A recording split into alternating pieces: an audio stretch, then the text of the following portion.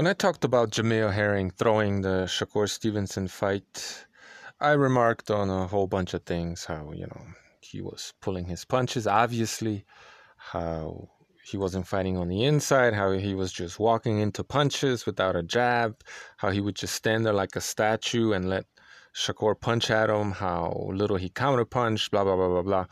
But one of the, to me anyway, most blatant and obvious ways in which he facilitated all of that was how fundamentally flawed his footwork was in this fight, right?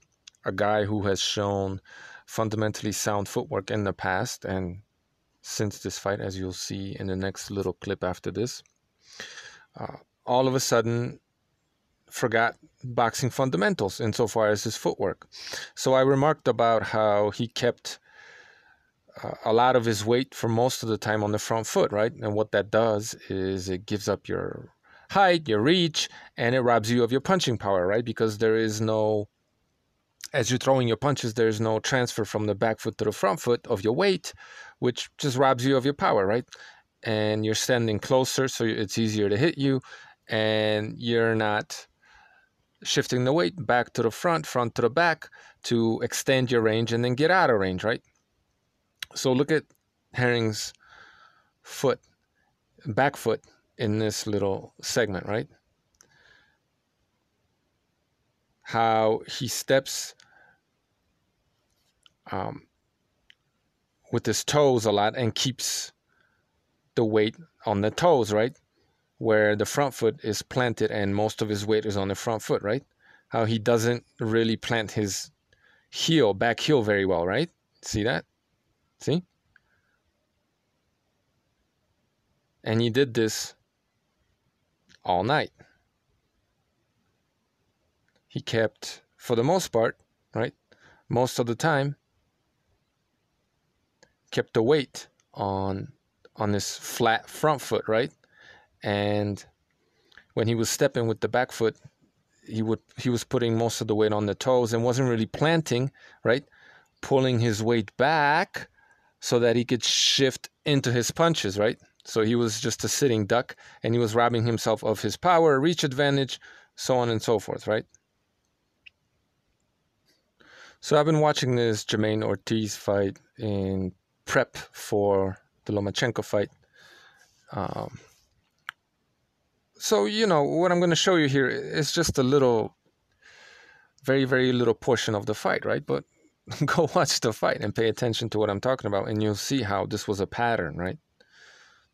So in his next fight, right, Herring will put a lot more weight on his back foot, right? Even though he's coming forward in this instance, right? He's planting his back foot a lot more than when he was moving backwards against Shakur, right?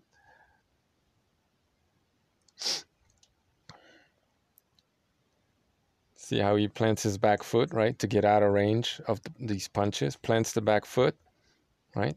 Plants the heel quickly. See how he shifts the weight from the back to the front. You don't even have to see his feet to see the weight shift, right? He's not sitting there for him, right?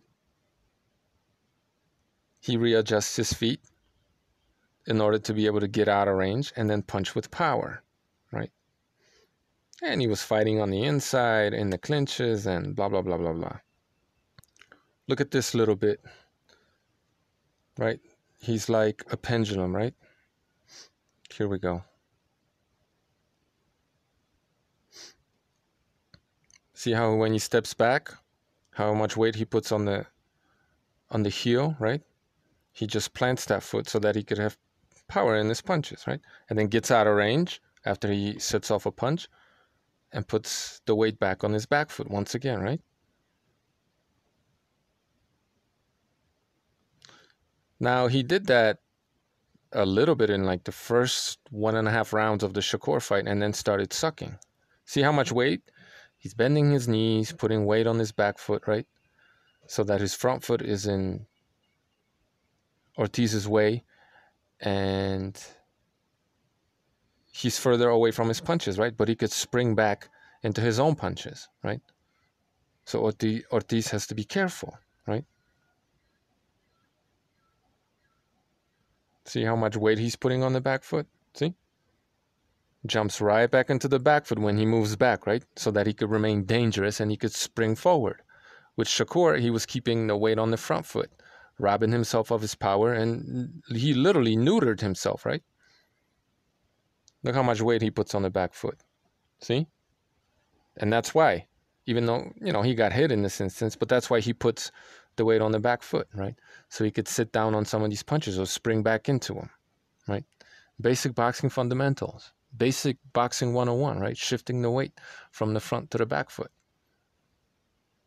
For some reason, he forgot how to do that against Shakur Stevenson. And it's been the same with Sergey Kovalev when he fought Canelo. I mean, where was that famous Russian pendulum step, right? Famous. Something that Sergey did his entire career, all of a sudden wasn't there, right? The way Bevo, even though he never got out of second gear, right? And was pulling his punches too. A tactic that Bevo used to absolutely embarrass Canelo, who was swinging for the fences like the bum that he is these days. Anyway, yeah. It's uncanny to me how so many people pretend to be boxing analysts on here, right? And they don't notice like this basic shit. Or are they just shilling, right? A lot of them have no clue what they're looking at, and those that do, they're willfully ignorant, or they're just straight out shilling, right? Or what? You tell me. Thanks for watching.